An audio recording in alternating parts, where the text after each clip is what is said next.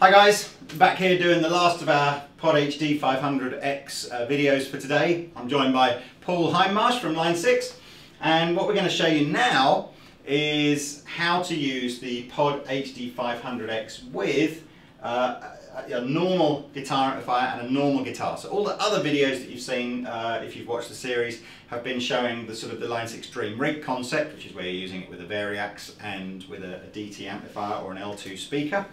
But what we're now using it with is with a regular electric guitar. We've got a Chapman Cap 10 here, a regular tube guitar amplifier, orange Rockerverb 50 Mark II, and we're using what we call the 4-cable method. So Paul, do you just want to explain what the 4-cable method is to the guys? Yeah, well, the 4-cable method is a way of using 4 cables, obviously, and a way of putting all of your effects in the right part of the signal chain.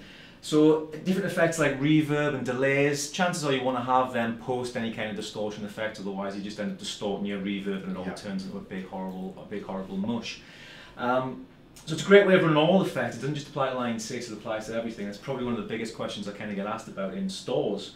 One of the things that you can do with the HD500 is we can also have it so that you can use any of the 30 preamps on the pod, but you can also incorporate, if you've bought yourself a nice amplifier, you may not want to lose the preamp on there by running the pod straight into the power amp section, which really I guess is probably the best way to run the pod. And this is what this allows us to do. And the easiest way to think of it is maybe by you kind of capturing the preamp stage of your amplifier into the effects loop of the pod, because that's obviously going to send the return on there, yeah? So by doing this, by plugging the guitar into the pod, we then take the send from the pod into the input of the amplifier, the send from the effects loop on the amplifier into the return on the pod. So there you have it, that's going to be the orange preamp captured in the pod. And then we take the output from the pod into the return on the orange amplifier in this case. So that enables us to run the pod preamps again straight into the power amp section of an amplifier. So you're not doubling up with having 2 preamps or two power amp stages or model power amp stages, that kind of thing.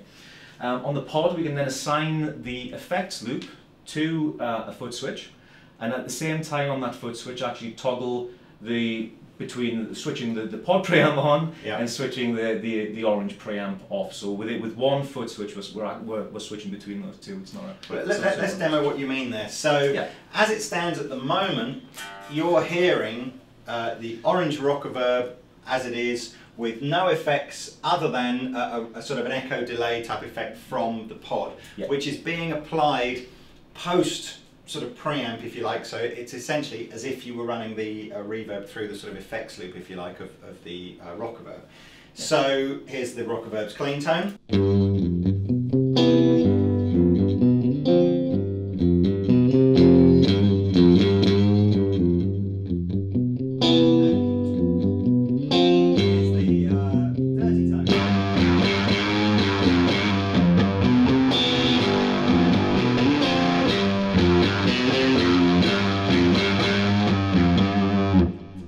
Now, what I can do is, again, I can apply, if you zoom in onto the sort of close-up camera we've got here, you can see I can apply effects before the guitar amplifier, and that essentially is the same as having compact pedals and sort of plugging them into the front.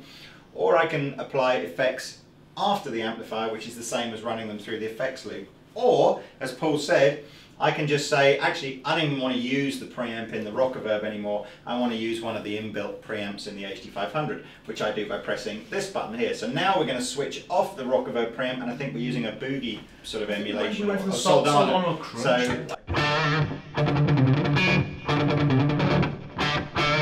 And I can prove to you that is bypassing the preamp section now, because if I just turn the clean volume all the way down,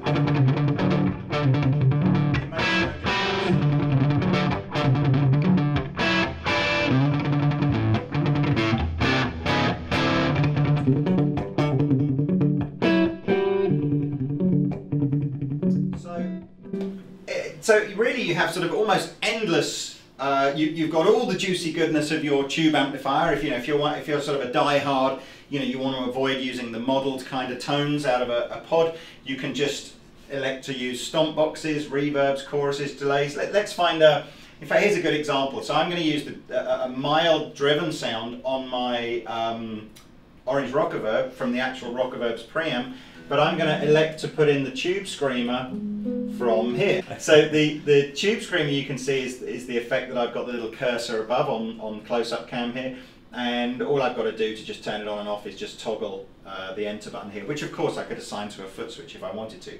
So here is the drive sound from the Rockerverb without the preamp, and you'll see when I engage this, I won't ask Paul to stop playing, he'll just keep playing, and you'll hear it sort of boosted to a lead tone. So.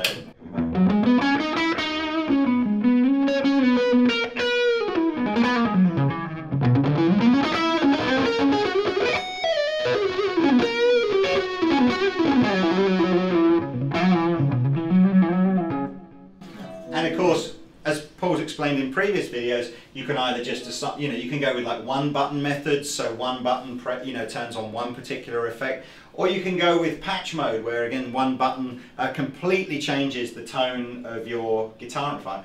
The only thing that I don't believe that you can do is the pod can't control the actual channel changing on your amplifier, can it? It can't.